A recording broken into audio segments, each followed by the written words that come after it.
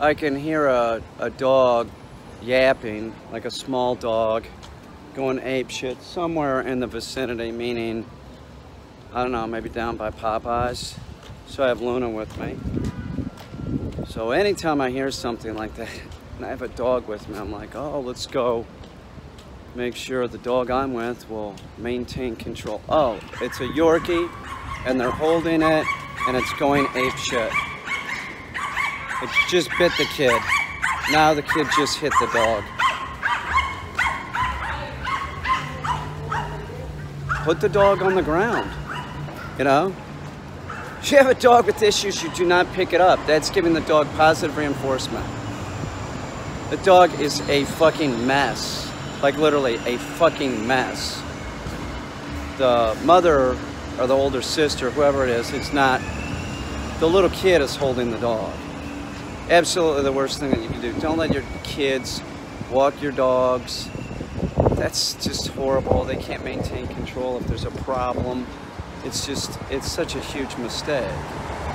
And this Yorkie is a fucking mess. It's barking fucking incessantly, and then it bit the kid. Oh, and okay, so the dog is on a harness and a flexi lead. There you go. There you go. The dog is a nightmare.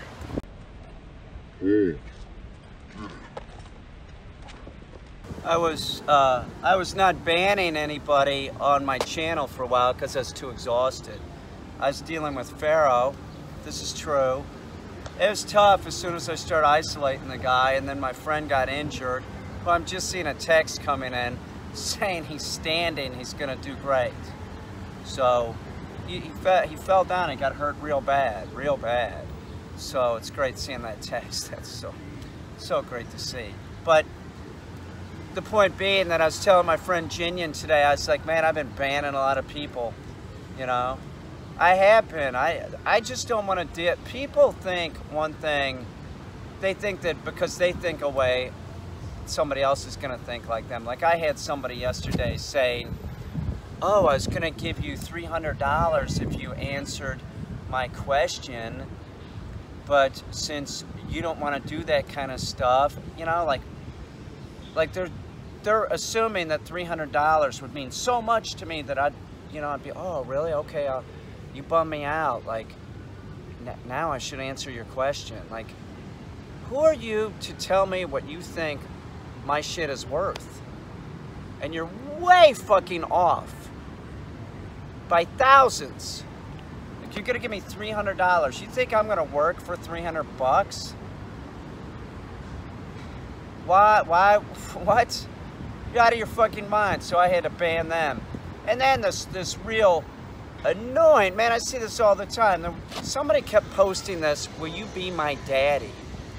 Every time they post, what the fuck are you talking about? Do you not have a father? Or is this like a sexual thing? You want me to be your like daddy? You know, you're like a gold digger? Get the fuck out of here. I don't want to see your shit. I don't care what or who you are. You just keep posting the same shit. You look like an idiot. As I'm working with a dog with a toilet in the background. This is Brooklyn. It's like shit like that.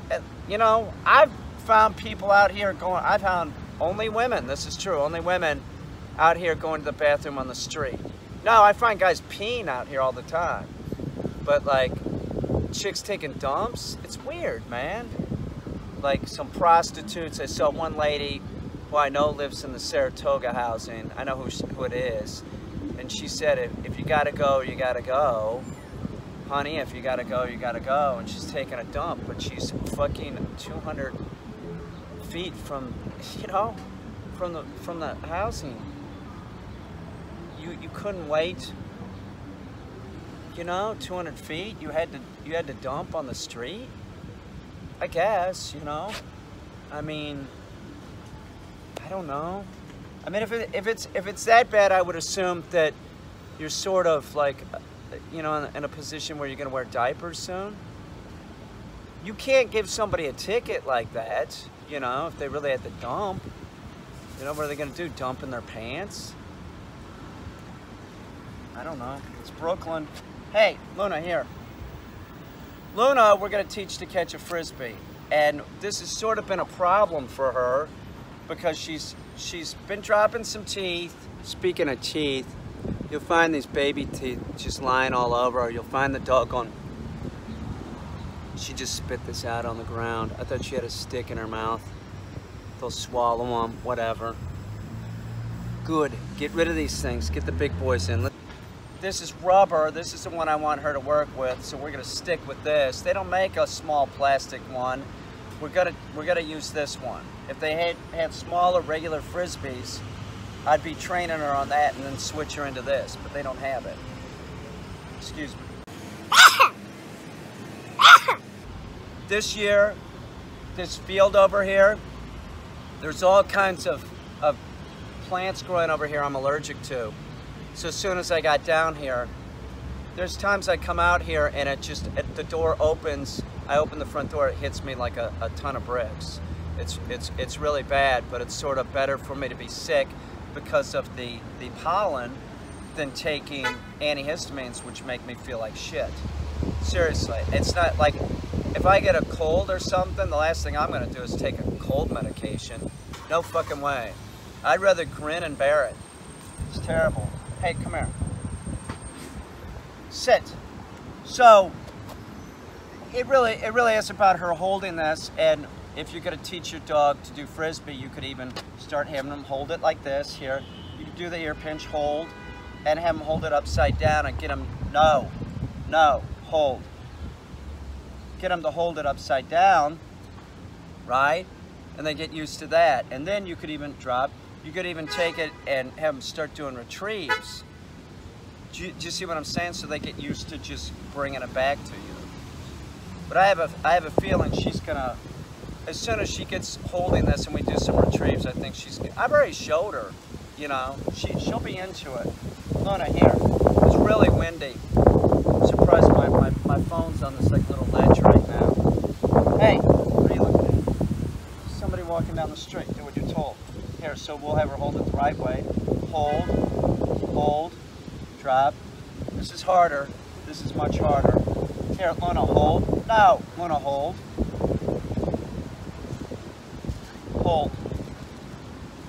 Hold, drop. No, you're not paying attention, sis. Come here. Sit. No, I don't like that. Sit right there. Luna, sit. Okay, here, hold. No, hold. Good. Drop. Hold. No, hold. Good. Drop. Drop. No. No. Luna, hold. No. Hold. No. Hold. Notice my tone. She's not supposed to do that. Drop. If you know, she's not paying attention. She's listening to the fucking, you know, art school kids walk down the street. That's not, do you understand what I'm saying? If you have a dog and you're just saying no, you're not using the right tone. You can say no, right? But you also might have to butch it up. No! See, she sort of turned around. What am I doing? So you can't just have like one tone with the dog. Yeah, it is about, you know, you're doing something good or you're doing something bad. But there's different degrees. No! Sit. She's not paying attention. She's paying attention to people walking around. I know it's tough, but she has to get this. Luna. No. Luna. No. Hold. Good. Drop. Hold. Good. Drop. Hold. Good. Drop. Hold. Good. Hold. Good. Hold. Good. Hold. Good. Hold.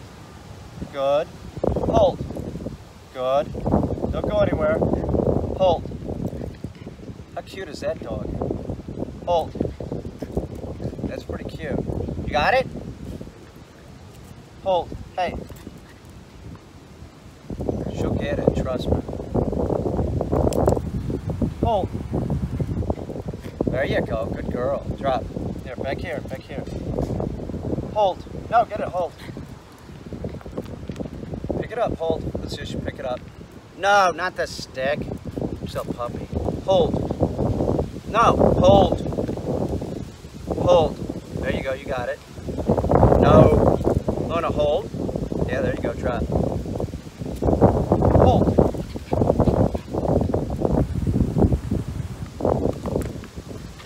I just want her to like doing it, and we're going to use excitement to get her to do this. So, you know, at times I can get her to go into heel, right? I want to increase drive with this. So there is an element of sort of teasing her. Luna, hold. Hold. Yeah, you did good. Yeah, good. Hold. Good. Good girl. Good. Luna, hold. No, not with your paws. Hold. Yeah, there you go. You got it. You got it. Luna, hold. Yes. Good girl. No. Hold. There you go. Good girl. See, she's picking it up. Hold. Notice how I snuck that one in? Oh, look, growling. No, Luna. Now, she's into it, so now I'm holding it right. Get her to grab it the right way. Luna, hold. Good. No. Luna, hold. That's good. Good girl. Gotta get it, dude. Okay, drop. Hold. Pretty good. No. Sounds like a little tiny Wookiee or something. Luna, hold.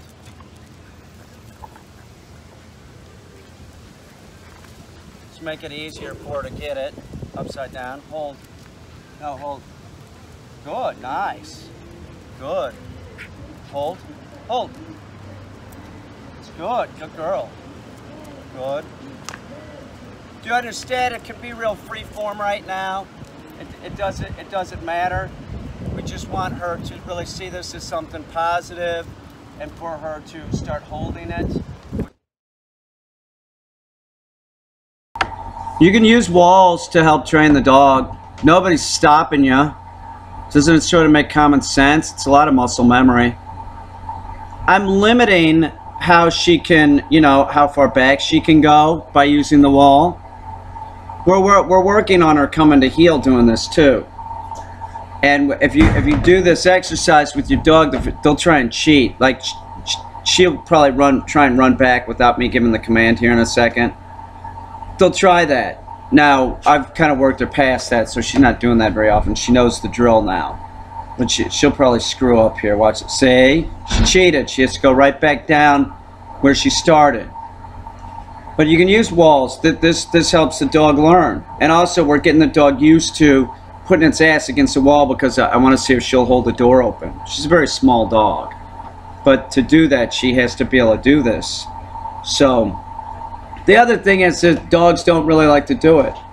So by pushing the dog and making sure that the dog's being compliant with something that it really didn't want to do in the first place, but then does, you set the stage for a healthy, happy dog.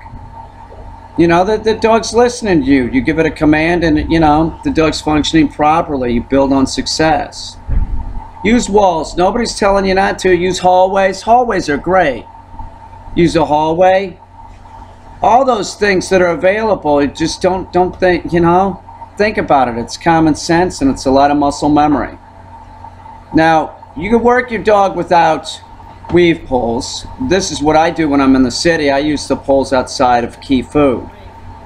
And it works fine. It works real good. You can teach your dog to do weave pulls by doing pretty much what I'm doing here with Luna, except Luna's doing weave pulls at this point. When you first start doing it, you sort of thread the dog through it. It looks real sloppy, but they pick it up real quick. So look at how fast Luna can go through here. If it was later at night, I might have her off leash. There's just too much action going on. She's, you know, she's very young.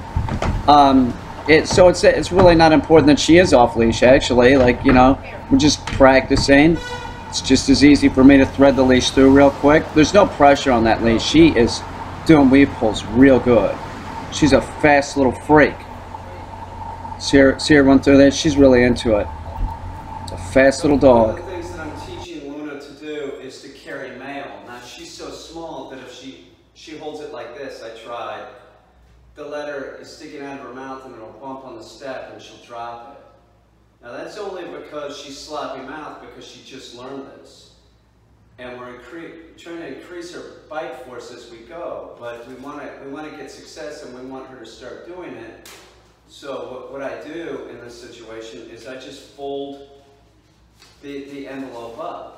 I fold it up like this to make it easier for the dog to hold. Once she's holding it and going up and down the steps better, then we'll try to get doing it this way. But until then, it's a different material, it's a different thing, and also it has like a springiness to it, right? So that springiness helps. That's like pressure. It's telling her to like open her mouth. So I want her to move past that and know that she has to hold it. And we've already done a few sessions with her doing this, and she's doing real good, but she has to hold it, even though that it's springy, and telling her mouth to open up. No, it's not about opening up, it's about holding it, Luna, and holding it until I give you the command. It's an implied stay. So let's see how she does. Oh, here comes my neighbor, hang on. No, hold. Hold, heel.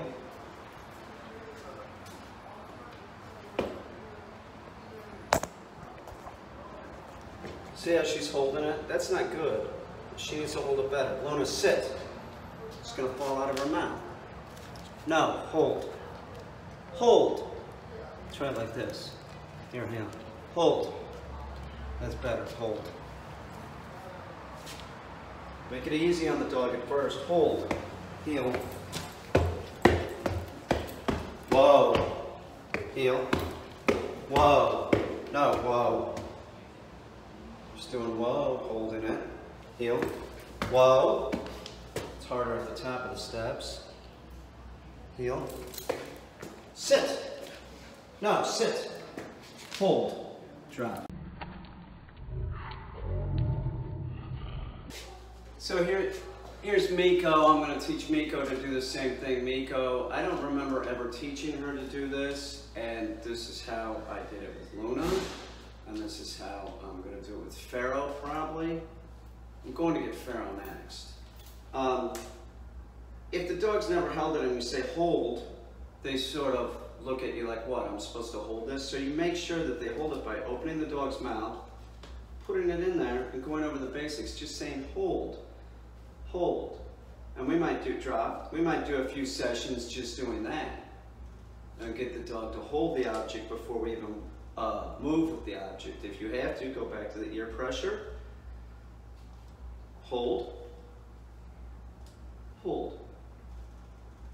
Just make sure that the dog's open its mouth for it before you're going to have the dog travel. Drop. Hold. No, hold. There you go, you got it. Hold. She's opening her mouth now. Drop. So she'll get this. This won't be an issue.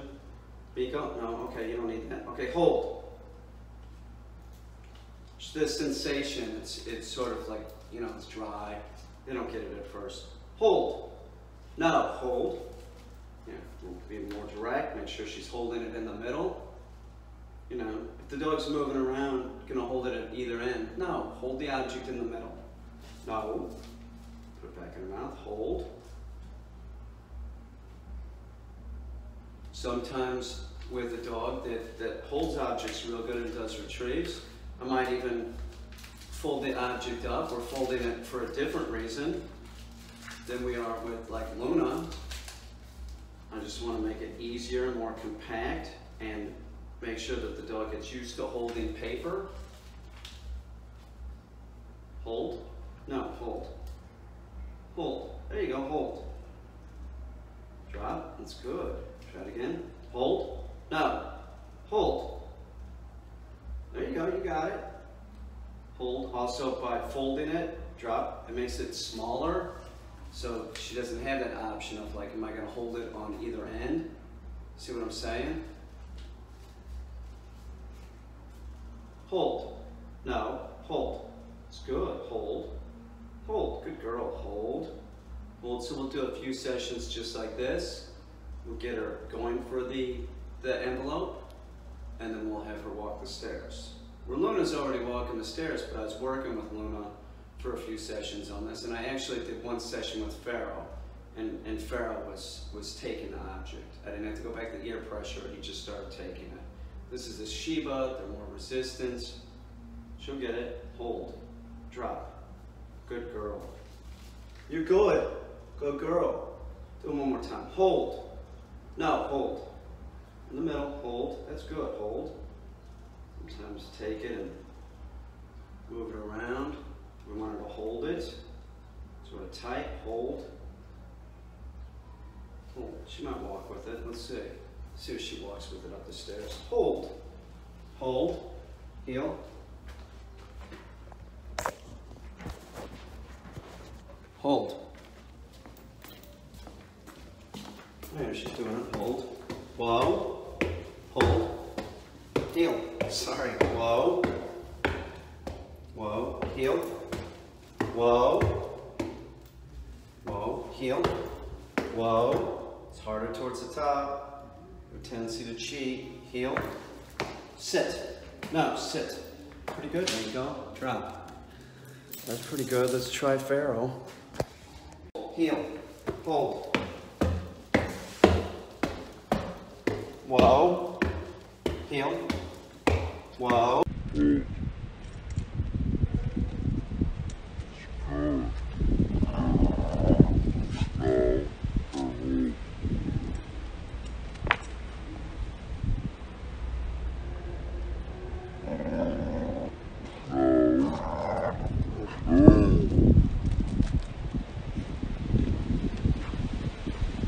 So since I just saw her spitting out one of her baby teeth, we'll knock it off using the Frisbee today. It's been an issue, you know, you're dropping teeth and this feels all weird and gummy, you know. So we won't do any more Frisbee. By tomorrow we can go back to working this. So, and as you saw, she is getting very excited about it. So that is what we want. With retrieving, you use the dog's excitement in a controlled manner. That's what you have to do. So we want her to be excited about this, and she will catch this. I guarantee you she will.